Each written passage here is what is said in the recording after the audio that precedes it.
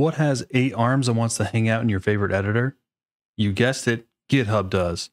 I'm going to show you today how to integrate octo.nvim into your favorite editor, which of course is Neovim, and have a seamless and quick editing experience for managing PRs, issues, and reviews inside of Neovim. What exactly is octo.nvim?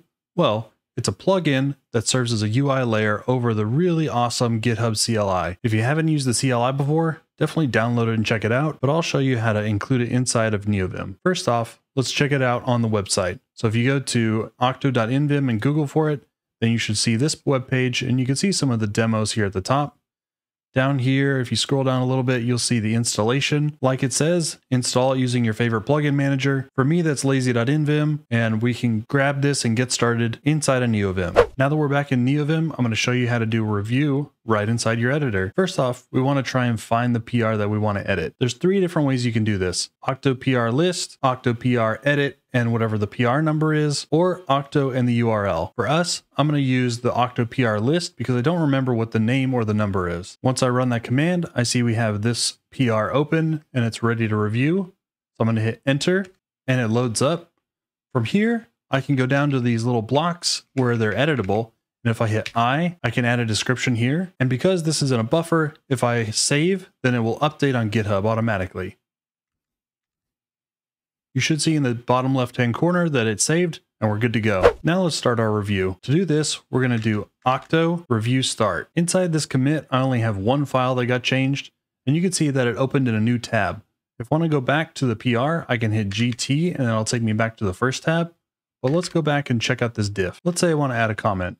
So if I go back to our first tab, go all the way down to the bottom, and I do octo comment add, once I hit enter, I should see a new comment here and I can add more description. If I write this buffer, then it should save and update on GitHub. If I wanted to add a reaction to one of these comments, like a thumbs up, then I can do octo reaction and then +1 for a thumbs up.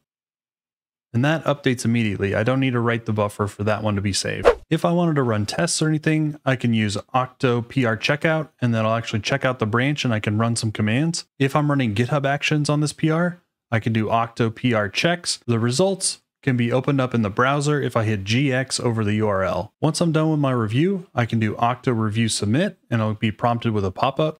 In here, I can add more comments or I can just approve. Unfortunately, because I'm the one that opened the PR, I can't actually approve my own, which is fine. One thing I want to call out is this does not automatically update.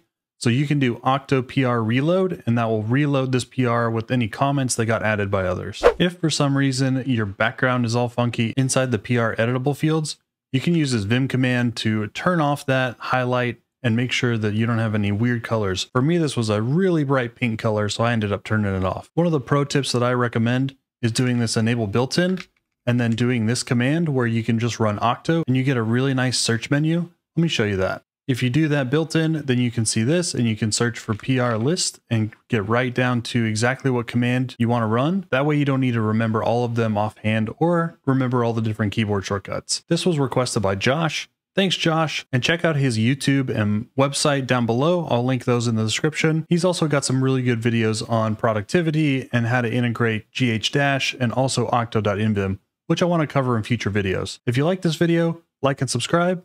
And if you really like Neovim content, I'll see you in the next one. Thanks, everybody.